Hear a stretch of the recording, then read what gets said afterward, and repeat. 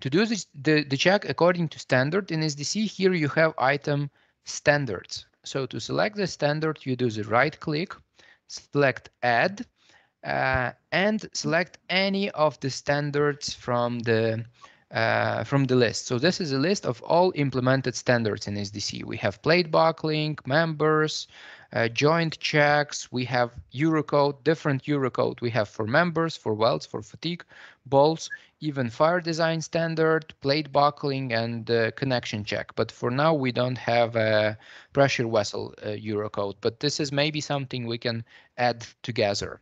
But what's interesting for us for now is ASME. For ASME, we have two codes. This is for boilers and pressure vessels, and we also have ASME code for piping. ASME 8 is interesting for us for now, and we select this code. Now the wizard of the standard appears. This wizard is, so SDC Verifier recognizes a lot of information automatically. SDC Verifier also reads a lot of information, we read a lot of information from Femap, and we recognize a lot of information automatically. But we always need a human being engineer to do the calculation and so on.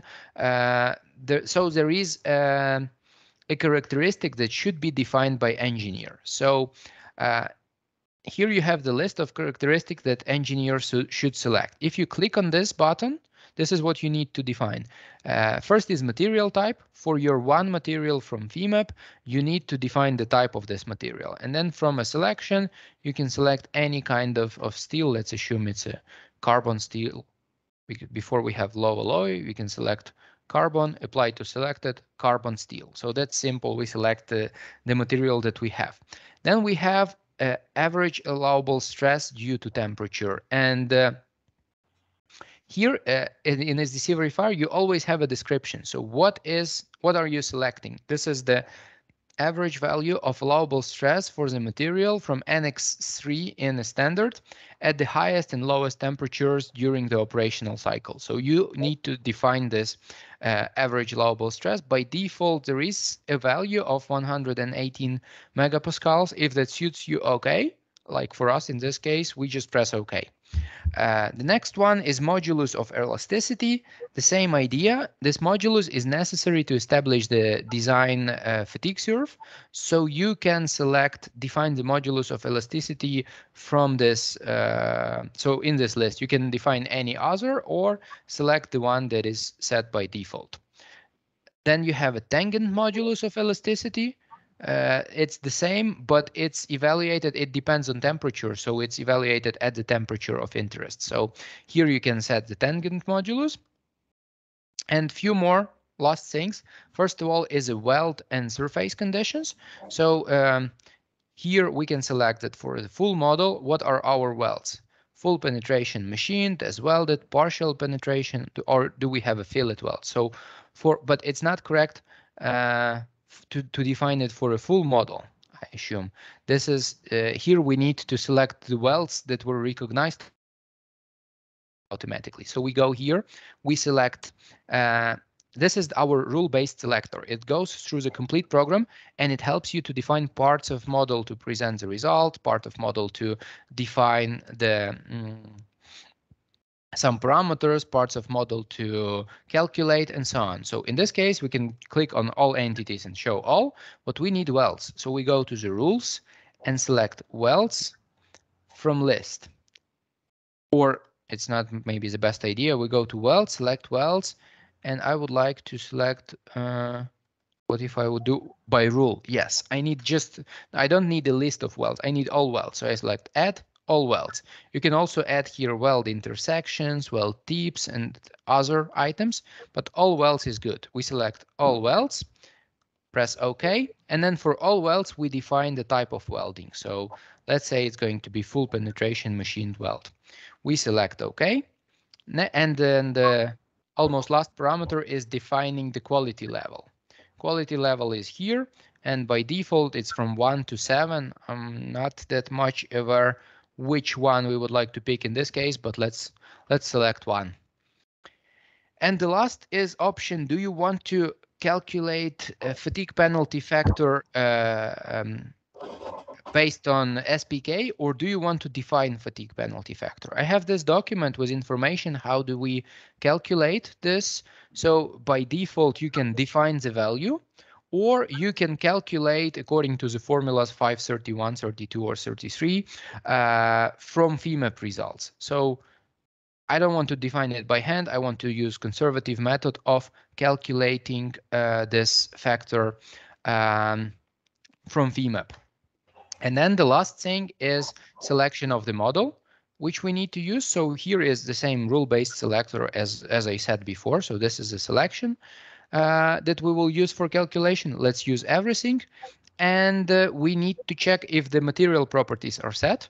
So here we see that yield and tensile is not defined for our model. So let's just assume that we have a steel with 355 tensile and 235 E6 megapascals yield stress. Yes, so the values are defined. We press OK, and that's it, what we need to do for calculation. If you would forget to recognize the welds, or you want to check your welds, you have a button here to go to back to Weld Finder to check your welds. This is the welds that we have had, and they are going to be used for calculation. I just close it and I press OK. The standard is created. And now we need to preview the result of this standard. So, but first I want to show you the formulas, how the formulas look like. So you click on this item in tree, and here is two checks, calculation of the coefficients, and then the fatigue check. Here you can click on edit, and you will see the formulas. You will see how SPK is calculated, and what is great in SDC Verifier, it is completely open. So you can see the description of every parameter. You can see every formula. You can see from where it's taken. So it's formula 530, 531, as I said. Then you have some parameters like stress factor, from where it is taken and how it is calculated. And you can see the complete calculation. It ends with summed damage. So you can see the sum damage or fatigue damage factor, depending on what you would like to present. And as I said, the benefit of this is that you can also modify this. You can convert the standard to custom. It won't be called ASME anymore, but it will be called my custom rules based on ASME standard. And you can modify it and turn it into EN13445 or something else. So it's very convenient to write your own formulas if you want to change something. So this is the formulas of the standard. And if you want to preview results, what would you do? It's simple. You execute a right click here and select, let's say, criteria plot. We select criteria plot. We select on which load do we want to run these checks and show it. I need to set a fatigue group. I forgot this one because this is a fatigue check, so we need to have the amount of cycles. And to have the amount of cycles, we need to define how many cycles the structure has worked under this loading condition. So I defined the load group, but I didn't define the fatigue group. To do this, I just select from my list of load groups, select the fatigue group. This will be the only one, and I will say that it will be 2 million cycles.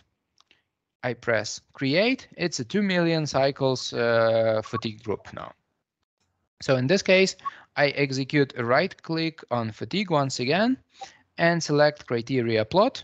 And what I can do here is select, fatigue group is selected immediately. All entities, I would like to present a sum damage, and I press to preview.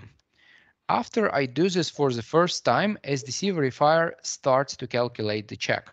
So it does the calculation for every load, every combination, and it presents the result in the end. Sorry, it's, let me, so I took the total summed damage. My loads are pretty strange. I didn't do any, so it's a typical model. So I wouldn't say that these results are representative because we have some loads here and loads here, but this is a very rough estimation on how SDC Verifier would present these loads. Of course, on your model with millions of finite elements and the fine mesh and the proper loads application with some pressure, SDC Verifier would present the result with a nice plot. But this is the idea of how do we present the results. And we can also present these results with the table. So what I can do here is click on with the right click, select table, select, let's say, extreme table, but I want to show it only on welds. So I select not all entities, but welds. And here we can select it by rule, for example. So we not by rule, but from list. We select from list, select all 14 welds, press OK, and press fill table. Yeah, SDC Verifier will present to you the sum damage utilization factor, which is huge because, yeah, I said 2 million cycles for some specific loads, multiplied it with 1.5. So I'm not pretty sure what are the exact loads that I have applied, but this is not representative results. This is the idea how the software works and how it shows the results. So you can show the result with a table, and you can show the result with a plot. And then we press OK. And the last thing I wanted to show you is report. So you select Add, Empty Report Designer. And this is the tool where you can build the report with results of your calculation. And here, for example, is the information that I have filled in on the first stage of creating this project. Then it brings the table of content, preface. Preface is an important item because it presents what are the what is the version of SDC Verifier and Femap used for this model? Where is this where it is on your computer? What is the report profile and unit system? And then you can start putting in information. First of all, you can put in the information about the model, like full chapter, and then it will bring you the materials. What are the materials in your model? Like this one, it will show you a description of material. And also it will present you where is it in your model. Of course, we have only one material, so it highlights everything. But for properties, it will be different because, yeah, I have only one property as well. So if I would have multiple different properties, it would present every property, where is that located, what is the thickness for this property, and so on. So description of loads and constraint and everything else. And then I can include the results. So for example, check tables, select ASME standard, fatigue, select the check table on absolute extreme value of some damage or fatigue damage factor on all entities, press OK, and here is it. We add this, so it adds the structure, and in the structure we have static structural calculation, fatigue group 1, and damage factor.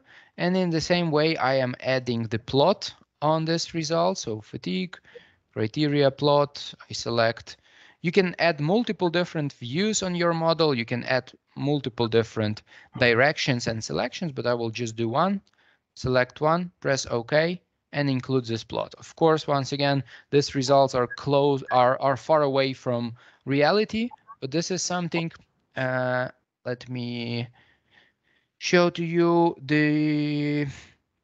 what I wanted to do. I wanted to remove the break page before, set it to no.